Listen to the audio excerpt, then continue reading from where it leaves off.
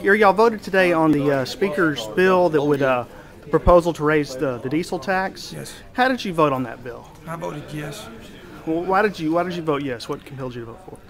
Well, it's because it's a bill that's going to bring this before the people, and the people are going to be the ultimately the one that decides who pays the tax, and so it's going to be left up to the voters. And that's why I voted for it. Do you feel? And also, I understand the need for our highway system.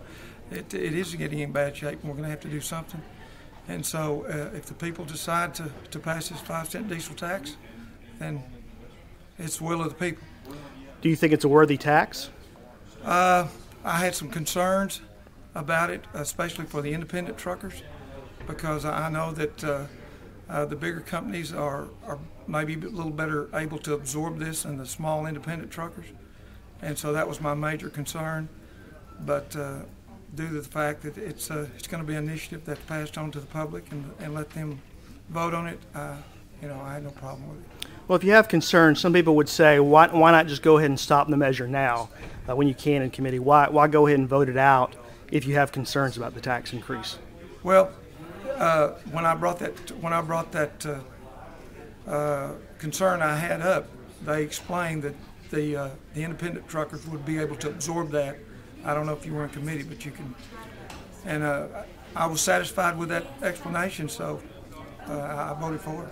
Okay, so you were satisfied that it's right, a worthy the measure. Independent truckers would be taken care of. Okay. So that was my major concern, and the fact that I'm not for tax increases, but I felt like this is a proposal that's going to be put before the people, and they will decide whether they want this 5-cent diesel tax or not. So I wanted to ask the Speaker one more question. What would Plan B be if this didn't pass? But I didn't get to ask it. So. Okay, great. All right, thanks. The Tea Party and everybody else says that the voters should decide whether they're going to tax themselves or not. So I'm all for that. If the voters want to tax themselves, that's fine. Taxes are a necessary evil. Without taxes, we don't have good water, we don't have sewage, we don't have highways, bridges. Taxes are a necessary evil. So if they want to tax themselves, that's fine with me. Okay. Well, you say you're proposing to the people. Do you feel though that it's a worthy tax that people should support? Well, they say our highways are in desperate need of $19 billion, that they could spend $19 billion tomorrow on our highways. So I don't know. It looks like a worthy cause, and if the voters approve it, then that would be better for Arkansas, I think.